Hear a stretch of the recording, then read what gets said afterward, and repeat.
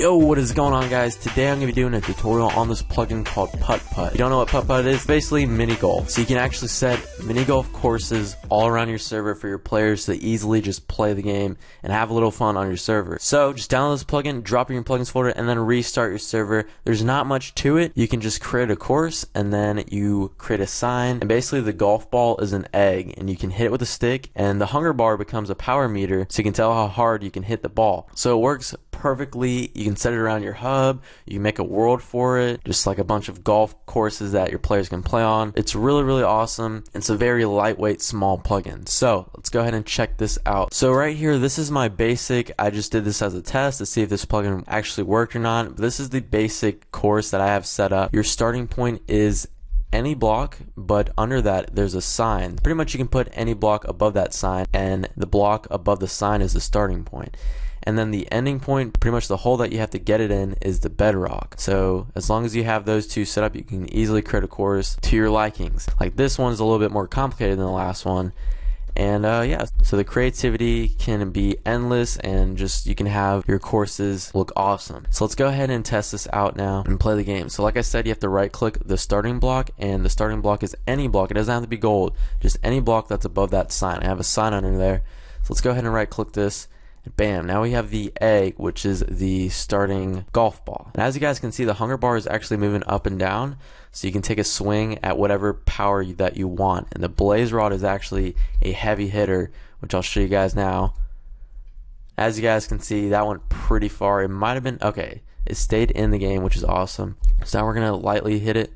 Okay, that was a little bit more lightly than I'd wanted to, but let's go ahead and try again. Let's get the power right there. Oh, just too far. And now let me show you guys what happens when you actually hit the ball out of the set distance that we put on the sign. So when that happens, it just ends the game. So I'm going to test it out once my hunger bar goes all the way full. Just like that.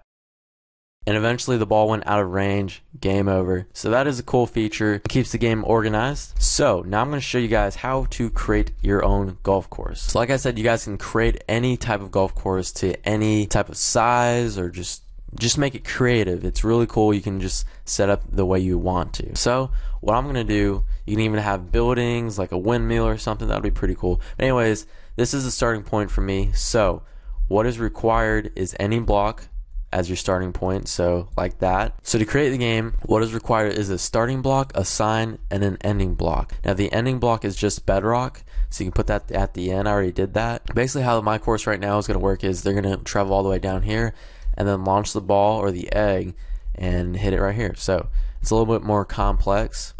But anyways, like I said, you're going to need a starting block, and you can use any block like I said earlier, and then you're going to need a sign.